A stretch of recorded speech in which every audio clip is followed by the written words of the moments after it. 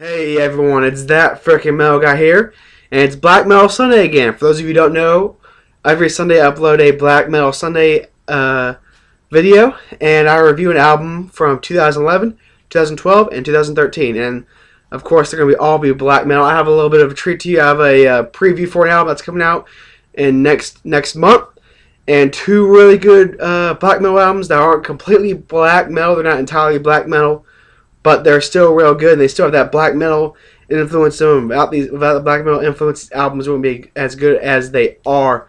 So definitely stay tuned, and I hope you guys enjoy my Black Metal Sunday video. And if you like Black Metal Sunday videos, or like Black Metal Sunday, the idea of it, then how would you celebrate Black Metal Sunday? So hope you guys enjoy this video, and see you guys later.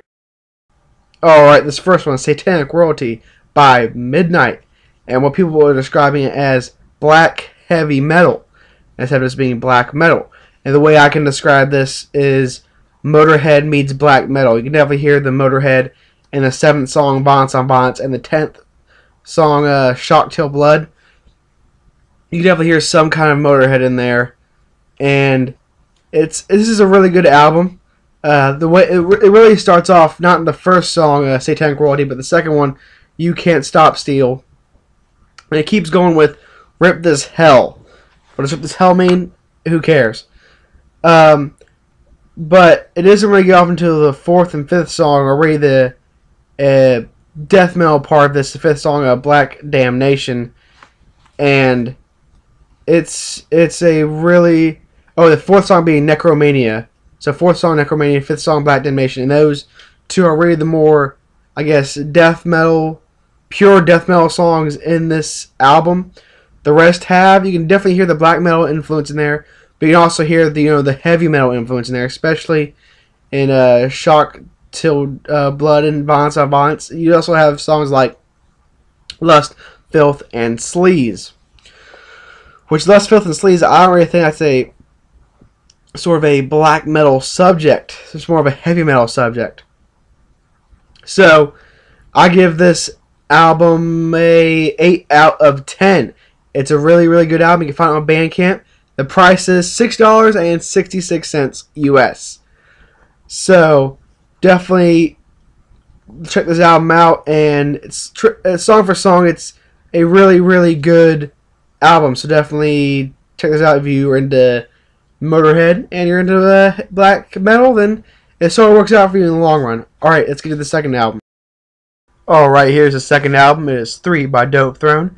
And this is a black sludge doom metal album.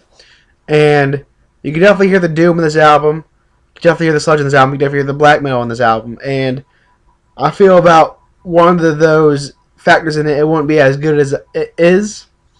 It is a really good album. And you can definitely hear the doom. They start getting this groove in some of these riffs. And you just want to bang your head to it. And listen to some of these tracks or songs 4 or 5 times just to bang my head to them. But the only thing I foresee problem of people not really wanting to listen to this album, it's sort of on the long side. The shortest song is Devil's Dandruff, and that's 3 minutes and 51 seconds. Oh, that's not so bad, not so long.